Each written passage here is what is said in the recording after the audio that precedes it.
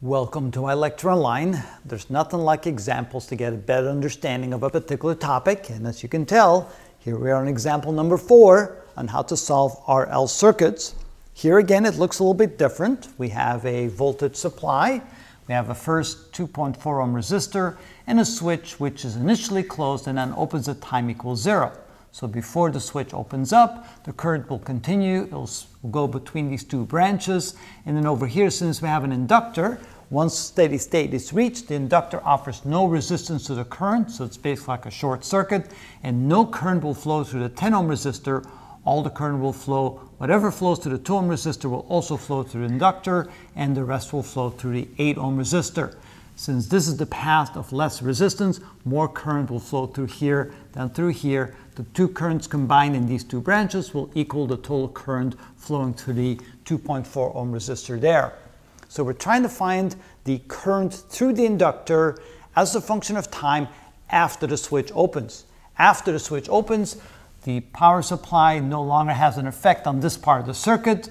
So whatever current was flowing in there at that moment that the switch opens, the current will slowly diminish as it goes through the resistors, and there's no voltage source or current source to keep pushing the current through, and eventually the current through the inductor will go to 0. The inductor, of course, fights a change in the current, so the inductor will keep the current going for a small amount of time. So let's find the resistance before the switch opens up. So that way we know what the current is through the circuit over here. And so the resistance before the switch opens up, we have the 2.4 ohm resistor here, and then here we have, let's see, a parallel branch.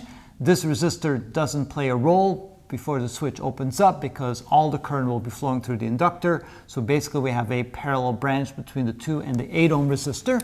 So it gives us 2.4 ohms for the first resistor, plus here we're going to use the product over the sum, 2 times 8 over 2 plus 8. So this is 2.4 plus 16 divided by 10, which is 1.6, which is a 4 ohm of total resistance in the circuit prior to opening up the switch. So prior to opening up the switch, the current through the circuit at this corner right here is going to be the voltage supply, 20 volts, divided by the resistance of 4 ohms, which is 5 amps of current flowing into the circuit. That current, of course, will split between this branch and this branch, and whatever goes to the 2 ohm resistor is the same that goes to the inductor right here. So the current flowing through the inductor before the switch opens is equal to the 5 amps of total current times the ratio of the resistance in the other branch, which is 8 ohms, divided by the sum of the two, which is 2 plus 8. 8 tenths is 4/5, so that's equal to 4 amps of current flowing through the inductor before the switch opens up.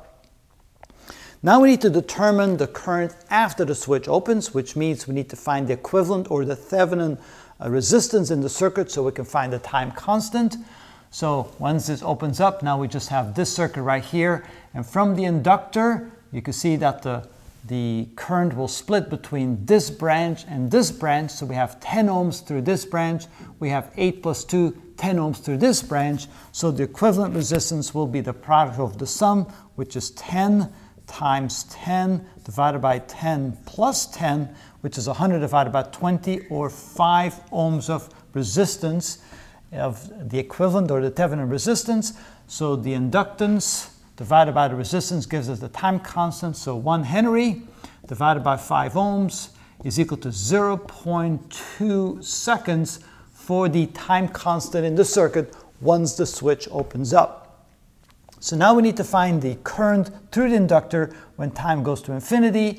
And of course, if there's no voltage or current source pushing the current, eventually there will be no more current flowing through the inductor. And so that will then go to 0 amps.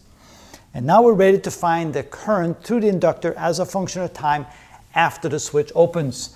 So I as a function of time is equal to the current at infinity, which we determined to be 0 amps, plus the difference between the current at 0, which, let's see, that would be equal to 4 amps, minus the current at infinity, which is 0 amps, times e to the minus t over tau.